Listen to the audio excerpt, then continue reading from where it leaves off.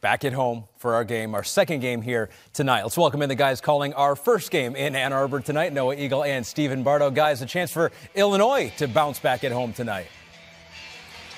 No question, Ahmed, and looking forward to this game. It's an intriguing matchup. It always is in the Big Ten, certainly this time of year. But Illinois still just 2.5 games back of Purdue for that top spot in the conference. They're fighting in this final stretch of the season. Michigan, it feels like that's a common theme. Fighting is the right word. It's been a disappointing season. They're always going to put forth a good effort. Well, you heard Jordan just mention it. It's dog days of February, and so certain teams are in different lulls. Michigan played well against Wisconsin, getting a win. They want to rebound from that effort against Nebraska, but I like what Juwan Howard is saying to his team and getting them ready to play tonight. On the other side, we saw it at shoot-around. We heard it the last couple days from Brad Underwood. He's not happy with the defensive effort the last couple of games here. Offensively, we know what this team's capable of. It starts with the on-ball defense in particular. Yeah, he wasn't pleased with the effort at Michigan State. Gave up 88 points in regulation. That's not going to get it done when you're trying to vie for a Big Ten championship. Gave up 52% and 5 of 8 from 3. So Michigan State had their way on the offensive end. Expect Illinois to play kneecap to kneecap defense tonight, to be much more aggressive and not give up three-point plays. So play your kind of defense is what you're telling me. Yeah, a few decades ago. Your right. style of defense is what we're looking for. You need to do it, especially against Jalen Llewellyn. Heavy pressure is necessary, an experienced player. Brad Underwood's been incredibly impressed with the way he's handled this overall situation. And Noah, we all should be impressed, because you go from being the headliner one day to being in the breakout session the next day, and back and forth, and he's handled the emotional roller coaster extremely well. The numbers bear that out, and he is the head of the snake. And then his front court mate, Terrence Reed Jr., had his career high against Illinois in the first matchup between these two. He's continued to improve. He's improved at the free throw line. He's becoming much more aggressive and a really, really good offensive rebounder. Really good offensive rebounder. Looks like he got a fresh cut, so he's always ready for the game. Stephen Bardo is always our headliner, and we are very excited for what we're about to see here in Champaign. Always a fantastic environment at State Farm Center. All right, guys, looking forward to it. Illinois currently second in the Big Ten, as we mentioned before, behind 11-2 Purdue and Mr. Everything Zach Edey, who just showed us that he can do everything +1 now.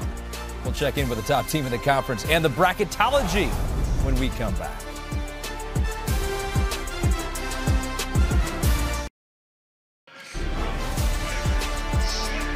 Welcome to Big Ten basketball, presented by TikTok. We're here at State Farm Center in Champaign, Illinois. The Fighting Illini, sitting at 14 in the country, welcome in a Michigan Wolverines team hungry to get back in the W column. Excited for this one, excited for our doubleheader right here on Peacock, as Illinois just a 2.5 game deficit behind Purdue for that #1 spot in the Big Ten. They're trying to get back up towards that top 10 after the loss a couple days ago at Michigan State, 88-80. Brad Underwood called it the best environment he's seen all season in the Big Ten at the Breslin Center. Well, this one's pretty good. This one's right there with it, and he knows that his Fighting Illini support is always going to be there. 8-4 in the Big Ten, 12-2 in this building, as they shuffle in about 15,500 fans on hand, getting set for action. And the Fighting Illini also looking to avenge that loss from Saturday for Michigan. They got the big win over Wisconsin, could not follow it up, and a loss at Nebraska has them at 8-16. You look at this Michigan team right now. They're playing with house money, so there's not a lot of pressure on them. They can come in, they can be aggressive, they can play downhill, and we've seen it time and time again in conference play in mid to late February. Teams are a lot different than when they start the conference play.